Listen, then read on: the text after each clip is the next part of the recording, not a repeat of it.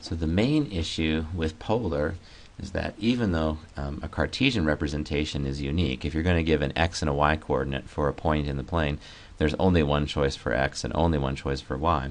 In the case of polar, if you're going to give a direction to face and a distance to walk, an r and a theta, then there can be multiple representations for two reasons. R can be plus or minus, right? So the plus just means walking forward from the pole, the origin, and the minus just means walking backward. So you could either face the direction you face the point that you're trying to walk to and walk forward, or you could face the opposite direction, right, and walk backward and arrive at the same place. That's one way that creates these multiple representations, is two choices for r, plus or minus. The other is that theta plus 2 pi times I faces the same direction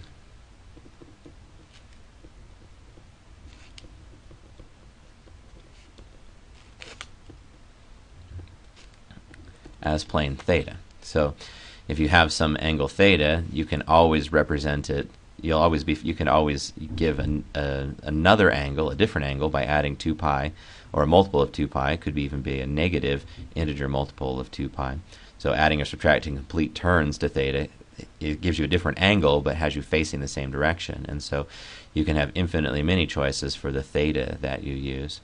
So for example, suppose we want to figure out all equivalent representations of this point. Well, first,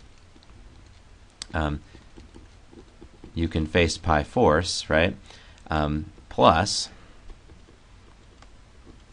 you could turn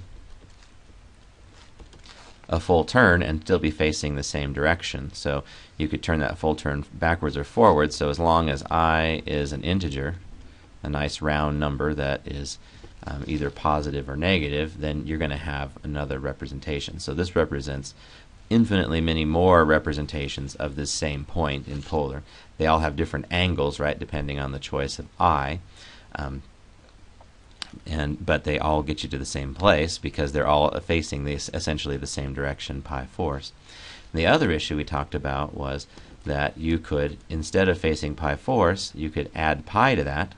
So pi force plus pi would be 5 pi force. So you could turn another half turn, right, or 180 degrees, or pi radians. So you could take this pi force and you could face the opposite direction and walk backwards and arrive at the same place. And you could be facing that opposite direction, and the angle that you give to face in that opposite direction, you would face the same way whether you took that angle and added or subtracted a multiple of 2 pi. So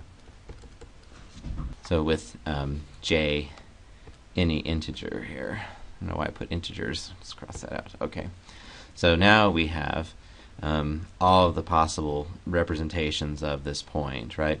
You can walk forward 3 to get to this this location, and you can face an angle of pi force, or any angle that has you facing in the same direction as pi force.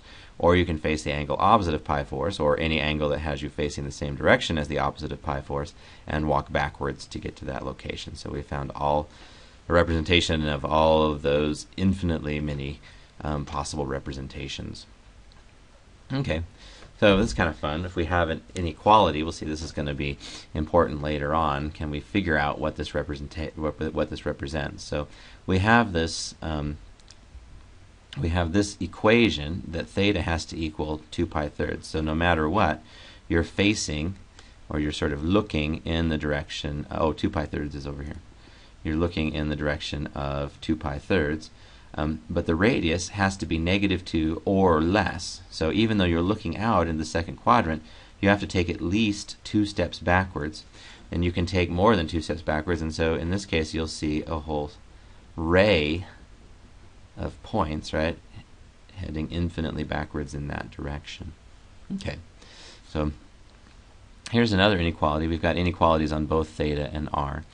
So this is saying the angle that you face has to be between pi force and negative pi force, and the radius can go as much as 1 step forward, or you could go as much as 1 step backwards, or anything in between. So if we look at where we're looking between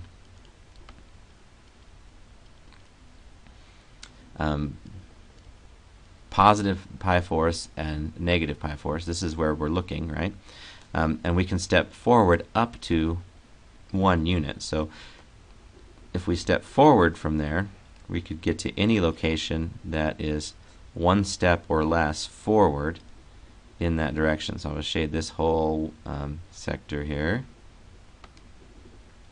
We could also step backwards from this location up to a full step, so a distance of 1. So even though we're looking out into the first or the fourth quadrant, because our angle is between minus pi force and pi force, because the radius can be negative, we can actually walk backward into the second or third quadrant.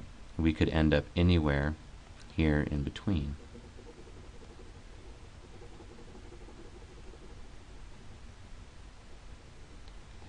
So we have this region, looks a little like maybe a bow tie here.